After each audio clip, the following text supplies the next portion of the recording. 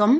நம்ம இப்போ இந்த வீடியோவில் என்ன பார்க்க போகிறோம் அப்படின்னா departmental அக்கௌண்டிங்கில் ready book problem number 11 தான் இப்போ நம்ம இந்த வீடியோவில் பார்க்க போகிறோம். இந்த ப்ராப்ளம் பார்த்தீங்கன்னா ஃப்ரீக்வெண்ட்டாக செமஸ்டரில் கேட்குற கொஷின் இது. எஸ், இப்போ ப்ராப்ளம் பார்க்கலாமா?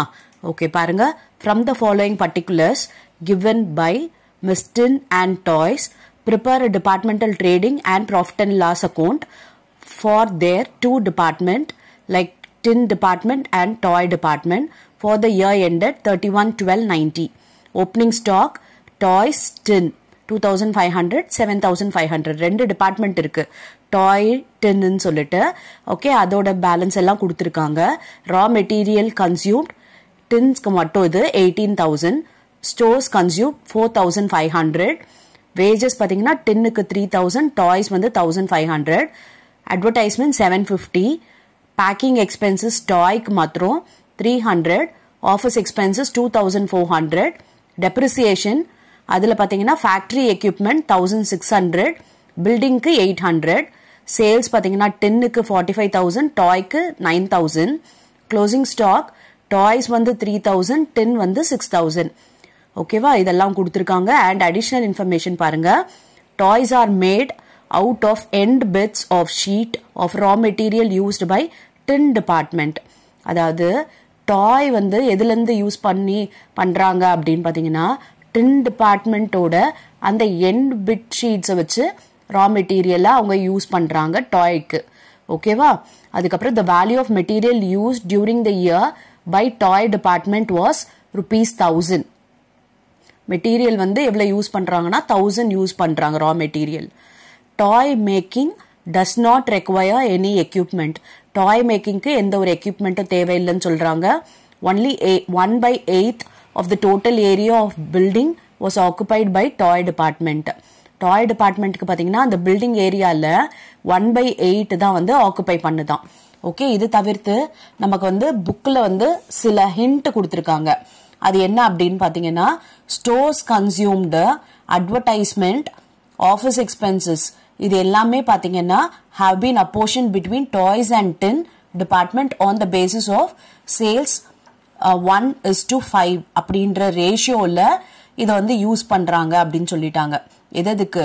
ஸ்டோர் கன்சியூம்டுக்கு 1:5, டாய்க்கு 1, டின்னுக்கு 5ன்னு சொல்லிட்டாங்க. அதுக்கப்புறம் அட்வர்டைஸ்மெண்ட்டும் பார்த்தீங்கன்னா 1:5. அதுக்கப்புறம் ஆஃபீஸ் எக்ஸ்பென்சஸ் இருக்கு பாருங்க 2,400. இதுவும் 1:5ன்ற ரேஷியோல தான் யூஸ் பண்றாங்களாம் டாய்க்கும் டென்னுக்கும். அதுக்கப்புறம் depreciation of building has been அப்போர்ஷன்ட் on the basis of area occupied. ஓகேவா, டெப்ரிசியேஷன் வந்து பில்டிங் இருக்கு இல்லையா 800, அது வந்து ஏரியா ஆக்குபைடு வச்சு பேசிஸா பிரிக்கணும் அப்படின்னு சொல்லியிருக்காங்க. இது பாருங்க 1/8 தான் டாய் யூஸ் பண்றது. அப்ப 7/8 வந்து டின்னுக்கு. அப்ப இந்த டெப்ரிசியேஷன்ல 1/8 வந்து டாய் டிபார்ட்மெண்ட்டுக்கும் 7/8 வந்து டின்னுக்கும் நம்ம போடணும். ஓகே, எஸ், இப்ப இந்த ப்ராப்ளம் போடலாமா? முதல்ல ஓப்பனிங் ஸ்டாக் போடலாம். டாய்க்கும் டின்னுக்கும் பாருங்க 2,500 7,500. ஓகே, இப்ப ரா மெட்டீரியல் கன்சியூம் மொத்தமே டின்னுக்கு கொடுத்துருக்காங்க 18,000 சொல்லிட்டாங்க. ஆனா இந்த மெட்டீரியல்ல தான் 1,000 வந்து யார் யூஸ் பண்றா அப்படின்னு பாத்தீங்கன்னா டாய்ல யூஸ் பண்றாங்க. ஏன்னா டின்னோட அந்த பிட்டில் தான் வந்து டாய்ஸ் வந்து செய்யறாங்க இல்லையா. அப்ப 1,000 வந்து யாருக்கு போகுது? டாய்க்கு போகுது. அண்ட் 18,000ல 17,000, 18ல 1,000 போயிடுச்சுன்னா 17,000 டின் டிபார்ட்மெண்ட் யூஸ் பண்ண போறாங்க. ஓகேவா, அதுக்கப்புறம் ஸ்டோர் கன்சியூம்டு பார்த்தீங்கன்னா 1:5 ரேஷியோ சொன்னாங்க இல்லையா. அப்போ 4,500 இன்டூ 1/6 இன்டூ 5/6 போட்டோம்னா 750, 3,750 வருது. ஓகே, அடுத்து வேஜஸ் பார்த்தீங்கன்னா டென்னுக்கு 3,000, டாய்க்கு 1,500. பாருங்க, டாய்க்கு 1,500, டென்னுக்கு 3,000 போட்டாச்சு. அட்வர்டைஸ்மெண்ட் பார்த்தீங்கன்னா நமக்கு ப்ராஃபிட் அண்ட் லாஸ்ல வரும். பேக்கிங் எக்ஸ்பென்சஸ் பார்த்தீங்கன்னா நமக்கு profit and லாஸ்ல, office எக்ஸ்பென்சஸும் profit and லாஸ்ல. And டெப்ரிசியேஷன்ல factory equipment இருக்கு பாருங்க. இந்த ஃபேக்டரி எக்யூப்மெண்ட் மட்டும் நமக்கு வந்து ட்ரேடிங்ல வரும். ஓகே, எவ்வளவு பாருங்க 1,600.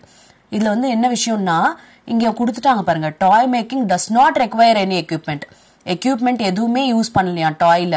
அப்ப டாய்ல டேஷ் போட்டுட்டு ஃபேக்டரி மொத்தமும் வந்து நம்ம 1,600 டின்ல போட்டுடலாம். புரிஞ்சுதா? ஏன் டின்ல போட்டிருக்கேன்னு புரியுதா? இங்க கொடுத்துட்டாங்க பாருங்க, டாய் making does not require any equipment.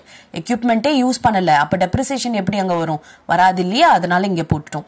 அப்புறம் இன்னொரு விஷயம் என்ன அப்படின்னு பாத்தீங்கன்னா, ஃபேக்டரி சம்பந்தமானது டெப்ரிசியேஷன்லாம் பாத்தீங்கன்னா, ஏன்னா இது ஃபேக்டரி எக்யூப்மெண்ட்ன்றது நம்ம இந்த ட்ரேடிங் மேனுஃபேக்சரிங்ல தான் வரும்.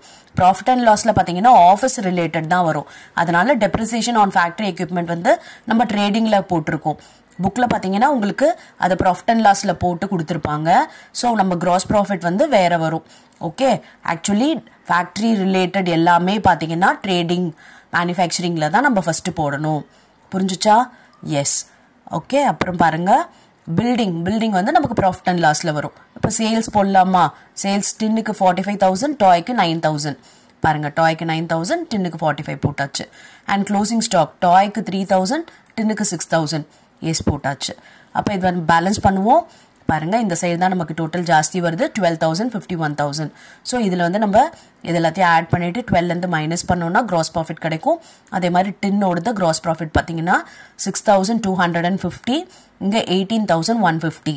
ஓகே, இது புக் ஆன்சரை விட வேரி ஆயிருக்கும். காரணம் என்னன்னா, இந்த டெப்ரிசியேஷன் ஆன் ஃபேக்டரி எக்யூப்மெண்ட்டை அவங்க ப்ராஃபிட் அண்ட் லாஸ்ல போட்டிருப்பாங்க. ஓகே, நெட் ப்ராஃபிட் சேமா தான் வரும், வெறும் கிராஸ் ப்ராஃபிட் மட்டும் தான் சேஞ்ச் ஆகும். ஓகேவா? எஸ். இப்போ இந்த கிராஸ் ப்ராஃபிட்டை நம்ம ப்ராட் டவுன் பண்ணிக்கலாம். இப்போ வேற என்னென்னலாம் ப்ராஃபிட் அண்ட் லாஸ்ல வரும் அப்படின்னு பார்த்தீங்கன்னா, நம்ம இதில் விட்டுருக்கோம் பார்த்தீங்களா, என்னென்ன அட்வர்டைஸ்மெண்ட் விட்டுருக்கோம் இல்லையா? அட்வர்டைஸ்மெண்ட் நமக்கு ப்ராஃபிட் அண்ட் லாஸ்ல தான். அட்வர்டைஸ்மெண்ட் எந்த ரேஷியோலன்னு சொல்லிட்டாங்க, 1:5. அப்போ 750 × 1/6, 750 × 5/6. ஓகே, போட்டாச்சு. அதுக்கப்புறம் பேக்கிங் எக்ஸ்பென்சஸ் பார்த்தீங்கன்னா டாய்க்குன்னு அவங்களே கொடுத்துட்டாங்க. அப்போ வெறும் டாய்ஸ்க்கு மட்டும்தான் போடணும், இங்கே வராது. அதுக்கப்புறம் ஆஃபீஸ் எக்ஸ்பென்சஸும் 1:5. அப்போ 2,400 × 1/6 × 5/6 போடுறோம். Okay, S. அதுக்கப்புறம் ஃபேக்டரி எக்யூப்மெண்ட் அங்கே நம்ம போட்டுட்டோம். பில்டிங், எஸ், பில்டிங் பொறுத்த வரைக்கும் நம்ம என்ன சொன்னோம், 1/8 ஏரியா மட்டும்தான் டாய்ல யூஸ் பண்றாங்க. அப்போ 800 × 1/8 வந்து டாய்க்கு, 7/8 வந்து நம்ம டின்னுக்கு போட்டாச்சு. ஓகேவா? எஸ், எல்லாமே போட்டுட்டோம் இல்லையா? எக்ஸ்பெண்டிச்சர் என்னென்னலாம் வருமோ ப்ராஃபிட் அண்ட் லாஸ்ல அது எல்லாமே இங்கே போட்டாச்சு. வேற எந்த இன்ஃபர்மேஷனும் நம்ம போட வேண்டியது இல்லை. புரிஞ்சுச்சா? பாருங்க, இந்த அட்ஜஸ்ட்மெண்ட்டை நம்ம போட்டுட்டோம். 1000 ருபீஸை மைனஸ் பண்ணி நம்ம 10ல் 17 காமிச்சிட்டோம். அதுக்கப்புறம் டாய் டிபார்ட்மெண்ட்டுக்கு எக்யூப்மெண்ட் தேவையில்லைன்ட்டு வெறும் நம்ம டெப்ரிசியேஷனை ஃபுல்லாக இதில் போட்டிருக்கோம் 10ல். அதுக்கப்புறம் இது பார்த்தீங்கன்னா பில்டிங்கோடது பார்த்தீங்கன்னா இங்கே 1/8, இங்கே 7/8 போட்டுட்டோம். அவ்வளோதான். அப்போ பேலன்ஸ் பண்ணுவோமா? பாருங்க, இப்போ வந்து 6,250 வந்திருக்கு அண்ட் 18,150 வந்திருக்கு. கிரெடிட்ல தான் ஜாஸ்தி இருக்கு. ஸோ இதை மைனஸ் பண்ணோம்னா நெட் ப்ராஃபிட் என்ன வருதுன்னு பாருங்க, 5,325, 14,825. ஓகே, இப்போ பாருங்க, நெட் ப்ராஃபிட் புக் ஆன்சர் உங்களுக்கு கரெக்டாக வந்திருக்கும். ஓகே, இந்த கிராஸ் ப்ராஃபிட் மட்டும்தான் இது வேற வந்திருக்கு. காரணம் என்னன்னா, இந்த டெப்ரிசியேஷன். ஒருவேளை இந்த டெப்ரிசியேஷன் நீங்க இங்க போட்டீங்க அப்படின்னா உங்களுக்கு புக் ஆன்சர் சேமா வந்துடும். ஓகே, ஆனா நம்ம வந்து லாஜிக்கா திங்க் பண்ணும்போது பாத்தீங்கன்னா ஃபேக்டரி ரிலேட்டட் எல்லாமே ட்ரேடிங்ல தான் நம்ம போடணும். ஓகே, இங்க ப்ராஃபிட் அண்ட் லாஸ் எல்லாம் வந்து நமக்கு ஆஃபீஸ் எக்ஸ்பென்சஸ் தான் வரும். எஸ், இப்போ புரிஞ்சுது அந்த ப்ராப்ளம் எப்படி ஒர்க் அவுட் பண்ணணுன்ட்டு. ஸோ உங்களுக்கு ப்ராக்டிஸ்க்காக இதே மாடல்லே ஒரு ப்ராப்ளம் கொடுத்துருக்கேன். இந்த ப்ராப்ளமை ஒர்க் அவுட் பண்ணுங்க அண்ட் கமெண்ட்ல ஆன்சர் பண்ணுங்க. I will check your answer. Thank you for your patient listening.